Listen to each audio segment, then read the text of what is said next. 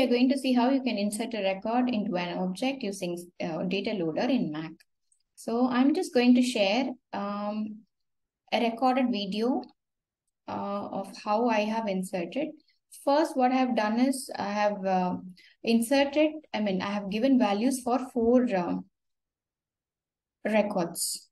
I've created a Google Sheet where I have entered values for 3 fields and 4 records I have created and downloaded them in CSV format. In Google Sheets, you have an option to download it in CSV format.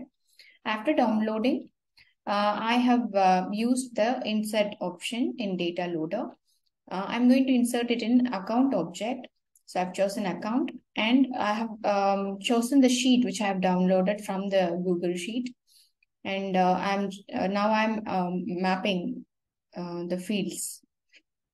And once chosen the file, so you can see there are 4 successful inserts and 0 errors.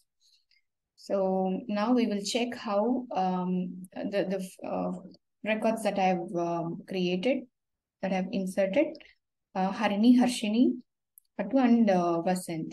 So these 4 are the records that I have inserted using data loader in Mac. So that's all about it. Thank you.